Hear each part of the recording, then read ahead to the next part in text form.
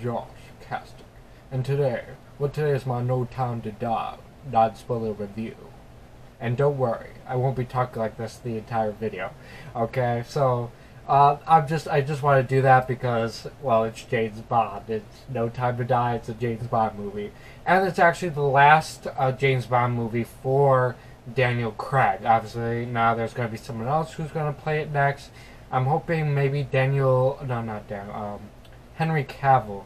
Henry Cavill, I think it would be an interesting choice to play him next. But like I said, this is a farewell to Daniel Craig, and it is, I would say, a farewell to Daniel Craig.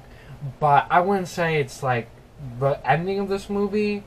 I wouldn't say it's the way I would want a farewell for Daniel Craig as James Bond. But like I said, I'm not going into any details about it because this is a non-spoiler review. So, it's it's a James Bond movie. I mean, it pretty much does everything you expect from a James Bond movie.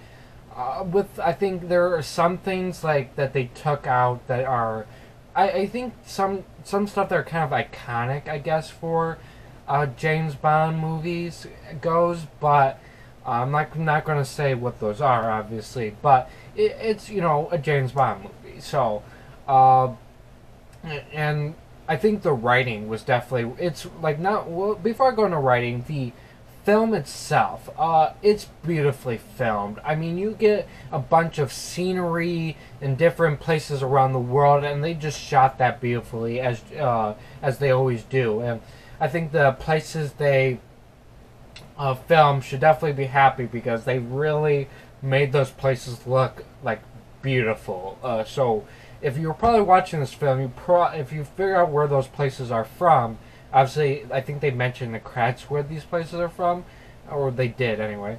You get a sense of like, oh, that place is beautiful. I would want to go there. So they should be happy about that. But yeah, the footage is the entire film was just beautifully filmed. I have to admit, that was definitely one of the best parts. The story, it had, I really did enjoy the story. Like I said, I'm not, even the ending. Like, I think.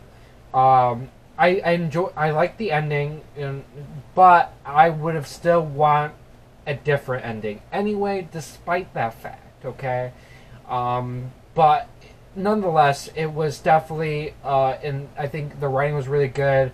As always, like, the characters are very interesting, and I really enjoy the characters. I mean, there's not really much else to say that, but I think if you are a huge James Bond film, you're going to leave the theater satisfied.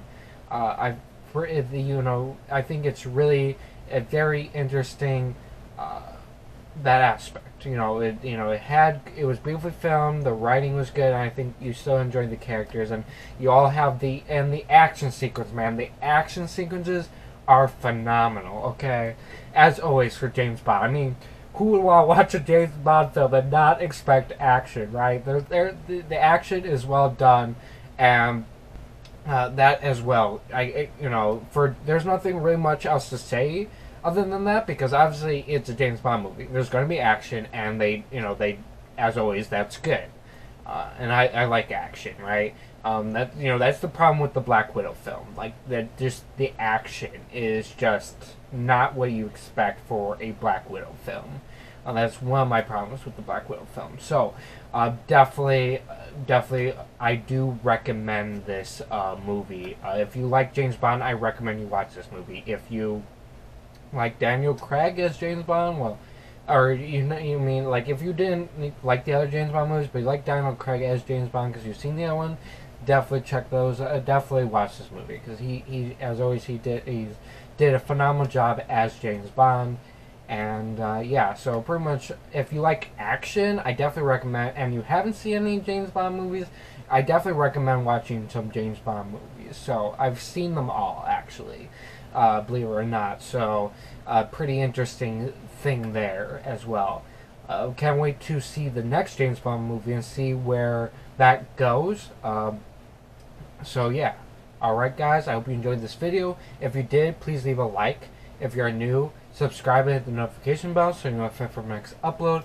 My YouTube channel website link, My Twitter, my Snapchat, and Instagram are all in the description as always. And thank you. Goodbye.